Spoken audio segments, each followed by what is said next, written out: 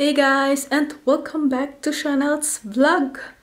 For today's video, it's the time of the year again, magbe-bake tayo ng crinkles.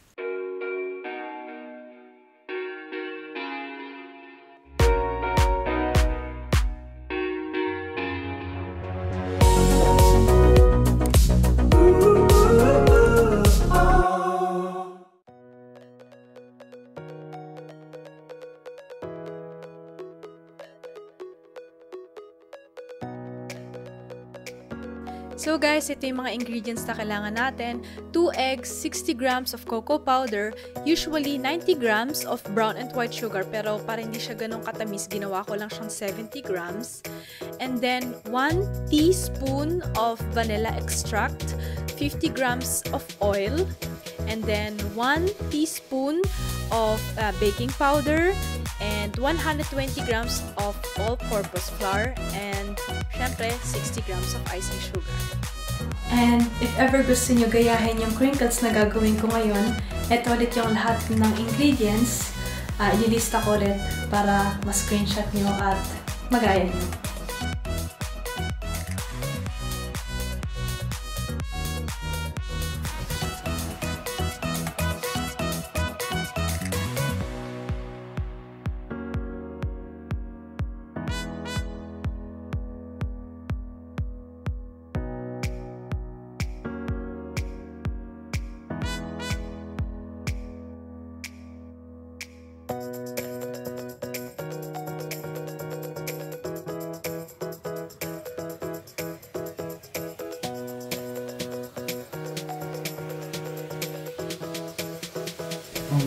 Bebe ka pa? Gabi mo.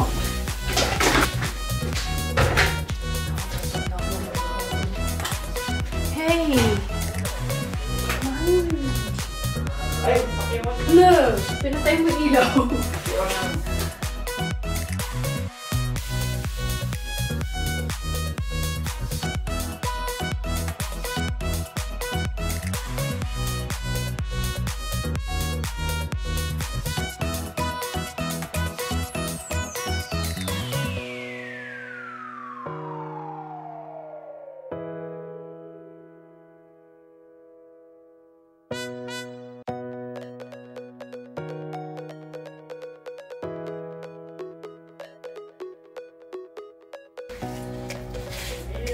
Yeah.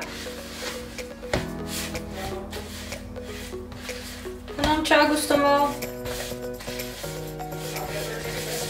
Yeah, wait lang. Bahala.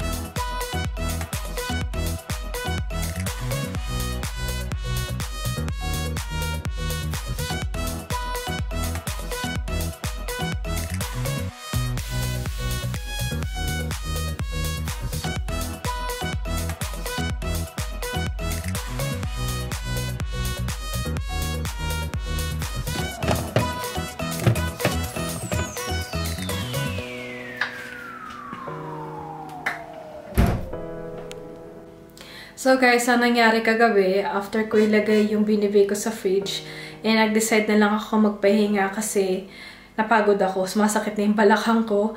Kaya nag-decide ako na the next day, which is today, ko na lang ipagpatuloy yung pag-bake. Kaya, let's continue.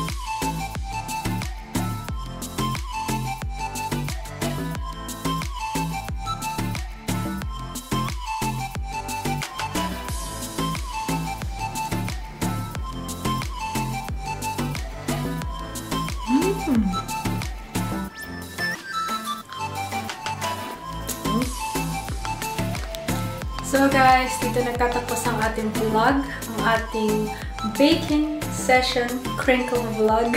Sana nagustuhan nyo at magaya nyo rin yung crinkles na binake ko ngayon. If ever ibibake nyo rin siya, you can tag me in your pictures or sa videos na gagawin nyo if ever i-upload nyo yun. Yeah, enjoy making them and baking them. Sobrang sarap niya, hindi siya ganun katamis. If ever hindi kayo ganun fan sa sobrang tamis na cookies, though ito, hindi na siya ganun ka-sweet. Pwede nyo pa rin bawasan yung brown and white sugar. And kayo na lang mag-experiment kung ano yung tamang timpla na gagawin nyo. So, yes guys, thank you for watching my vlog. Sana nag-enjoy kayo. Happy holidays and Merry Christmas in advance. Ingat kayo palagi and I'll see you in my next vlog. Bye-bye!